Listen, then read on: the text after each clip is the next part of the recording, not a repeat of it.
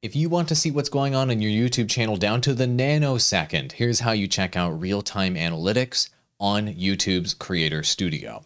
Go to the Analytics tab here on the left-hand side within Creator Studio. Click that button, and you will see a ton of different options on the screen. Real-time is right behind me. I'll disappear so you can see it.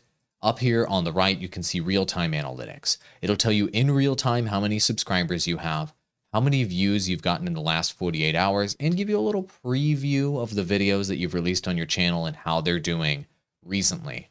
You want to dive way deeper in here, though, if you want to get any sort of real insights by clicking See More next to Real-Time Analytics. This will pull up the full real-time analytics dashboard. You can see what's happened in the last 60 minutes on your channel here on the right-hand side, as well as what's been happening in the last 48 hours on your channel in terms of views. So for those of you that release content that you hope to perform extremely well within the first 24 hours, what you can do is you can pull open this window. You can view the performance of your video as it's released here in the 60-minute view. And then after the first 60 minutes of that video performance, you can then go look at the latest 48 hours and see how that video has impacted your total channel views here at the top. For some creators, this matters, especially ones that are about viral, trending, or new content. Also within real-time analytics, you can see all of your top videos sorted by the highest performing ones at the top, when they were published, and how they've been performing recently. So for example, some of my videos in the last 48 hours, this one got 2,000 views, 1,500 views, etc. And you can see how they're trending over time, which is really, really interesting. And you can also see ones that you've released recently. As you can see from this example right here, it really had a pop in the analytics and then it died right after that.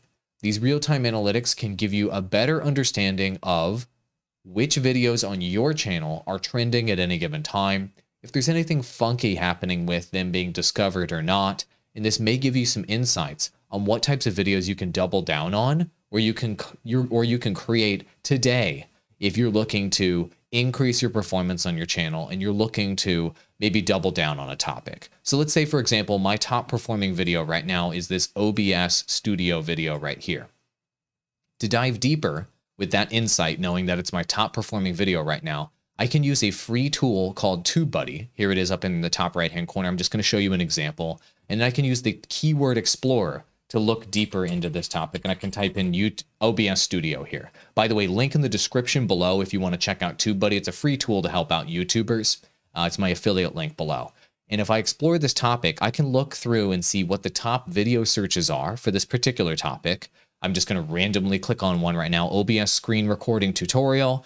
And Tubebuddy, look at that. I just got lucky. Tubebuddy gave it a good score because this particular topic has a relatively okay search volume, but it has really low competition. And so if I wanted to double down on that topic that's doing well in real-time analytics right now, I could use Tubebuddy as a way to capitalize on that trend. Link in the description below if you want to check out Tubebuddy. It's a great way to capitalize on those real-time analytics. Tubebuddy.com/awallversus is my affiliate link.